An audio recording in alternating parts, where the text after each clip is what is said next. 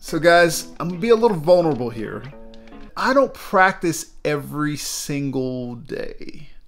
And I'm be honest, it's not even like a thing of where it's like, oh, I don't want to practice. It's just I don't have time. I literally am either editing a video, traveling, playing, or I'm with my wife, and I'm sure you guys feel it too. So today I'm gonna show you this 15-minute practice routine that I have used to grow my ability on bass and challenge myself no matter how busy my schedule is. So before we go into the step-by-step, minute-by-minute, you know, how this routine works, the first thing you need to ask yourself is, one, is what I'm practicing hard? Because the thing is that the only way you're gonna get any gains, and especially in your ability, is if you're practicing things that is hard for you to play. That's the reason why practice time is personal, it's private, it's not, you know, around a whole bunch of other people. That's the reason why we don't practice when we're on stage, because if we practice on stage, we're gonna have mistakes. We're not gonna be able to be as creative. That is the reason why you have practice time, is because you have to make your mistakes. This is this is the place that you make your mistakes. So make sure whatever you're practicing is challenging. So now the second question you need to ask yourself is this topic or technique too big? Sometimes like theory and like licks and different things, if you're trying to learn a technique, it could just be a lot like to understand and wrap your mind around. What this technique tells you and shows you is that you want to shrink what you are learning into something that you could just take and chip away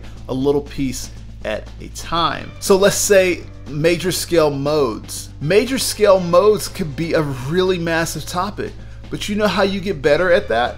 You shrink it down to one mode and learn how to use that mode in every song you play. That is how you shrink it down. You can even shrink it down. You know what? I'm only gonna use this mode on the D and G string. Okay, I'm only gonna use this mode on one string. Whatever small amount that you need to break it down to where it's attainable and where you can understand it and really start to put it in your playing, that is how you challenge yourself and grow. This routine is broken up into 3 different steps. The first step is the warm-up, which is about 1 minute of your 15 minutes.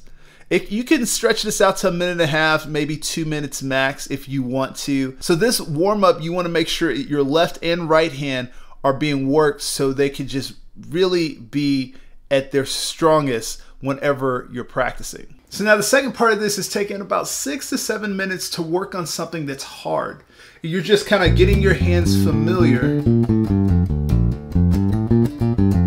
with what you're playing, whatever the pattern is, and just really trying to get it under your hands. And so this entire time you put a timer up for 7 minutes and you're just practicing this with the metronome, not looking at anything, you're not looking at social media, you're just going for it. Now step number 3 is gonna be applying what we just practiced in our first 6 to 7 minutes, just like practicing getting it under our hands. Now we're gonna apply it to a groove or a song or something like that to start getting you playing it in the moment. Loops single-handedly have helped me so much in my practicing. Like, that's the reason why I give them out so much on my Instagram and I give them out here. So one tool that I've been using here recently to help me like be able to just pull up loops easily without having to like go through the fuss of like having to pull one in and having to make it, copy it and paste it, loop it and all that kind of stuff. I use this pedal called the BEATBUDDY.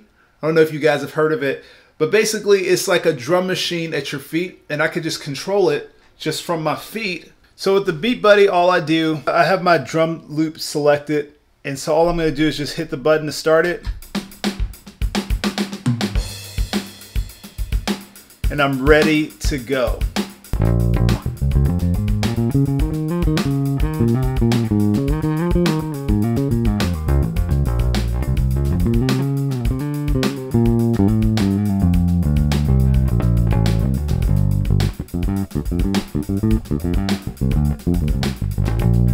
So what's really cool too is that if I'm playing, if I want to add like a fill so it's not just so dead and dull, I can just hit the pedal once and it makes a fill.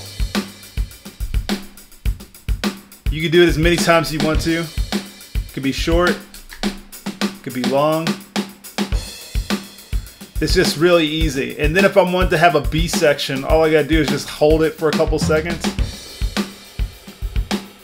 And now I'm like at a B section of the song. You can also run your bass through here or any instrument through here. So what I like to do is run it through, and then when I'm done, just do a quick little 2-tap. And it ends it. So if you're interested in the BeatBuddy pedal that I use in this video, feel free to check it out in the link in the description to where you could go and pick one up today. So whenever you're gonna do this 15-minute practice time, turn your phone on airplane mode. Or if you have people in your house, family or whatever, you know, put yourself in your room, close the door, lock the door, and set a timer. Take this technique and this routine and put it in your schedule, so you can start growing and become the musician that you've always wanted to be. And also while doing that, check out my new merch that I just launched the end of last year. This hoodie that I've been wearing this whole time, Resting Bass Face, is one of my many pieces of merch that I have on my website. So go check it out. It's linked in the description. It's at travisdykesmusic.com. And also if you're a bass player and you need something to challenge you, check out this video right here where I give some crazy licks and techniques that will definitely get you challenged.